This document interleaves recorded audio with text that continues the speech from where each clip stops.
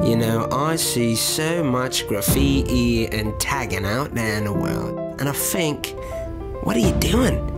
You're not making people smile. You're not lifting anyone's spirits.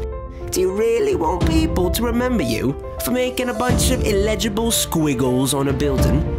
That's when I ask myself, what if I could tag the world with happiness? What if my tag could bring the world around us to life? And that's why I tag the world with the googly eye. What is a googly eye?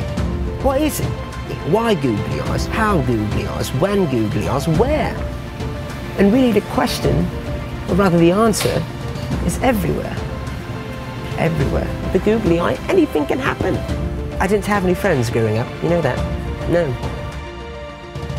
You know, my friends were my art pieces.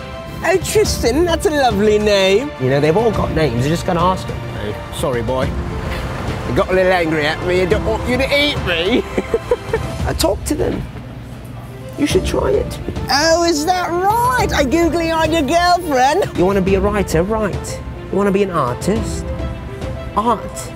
That's what we do as artists, as we make statements. You wouldn't think of it as a piece of artwork, but you put two googly eyes on it, and now it's got a face.